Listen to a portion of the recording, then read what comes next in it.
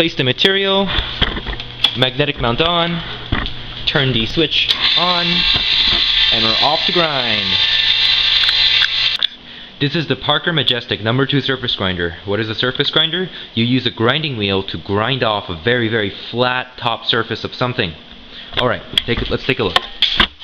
So immediately we see the grinding wheel that's right here, made with very, very hard material bonded together, and this thing rotates, as you can see, like that, by a motor that's back there, and that rotation, when you move this grinding wheel down using this handle up here, so if you move it like this, as you can see, that's gonna move down.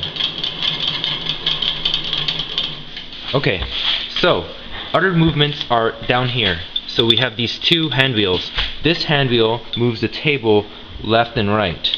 Left and right. And this hand wheel moves the table back and forth. Out and back and forth and back.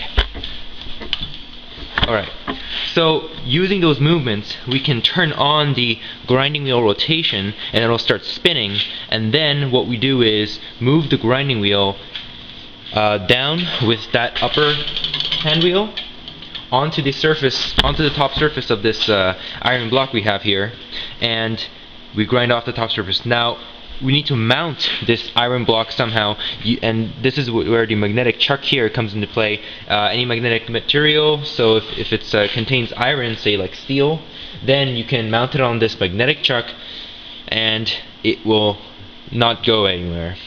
So right now it's not mounted, so you can move it, but as you can see we have this little switch to the right here, and if you switch it on, then suddenly the block becomes much harder to move.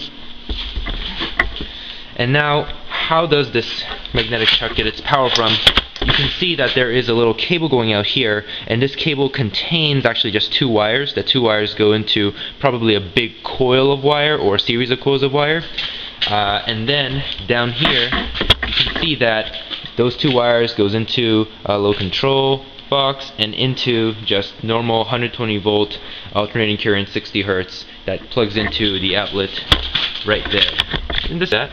And then the rotation of the grinding wheel gets its power from a three-phase 120 volt alternating current 60 Hertz. And you can see this motor here, and it's got these wires, three wires, into this switch box, and as you can see there is a start and a stop button. Right now we haven't turned on the three-phase power, so it won't turn on, but yes, that is how it works. You've got this wire that comes down through here and into the three-phase converter.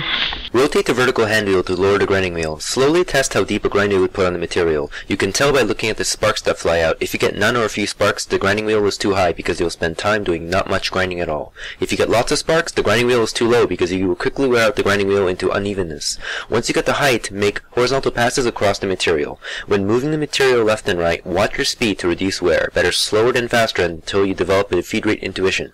When moving the material back and forth, try to move the grinding wheel distance just under its width in order to prevent uneven wear of the grinding wheel. Depending on the unevenness of your material, you may have to make multiple surface passes at lower and lower heights. Make sure that you surface grind the entire surface with a given height before lowering the grinding wheel more.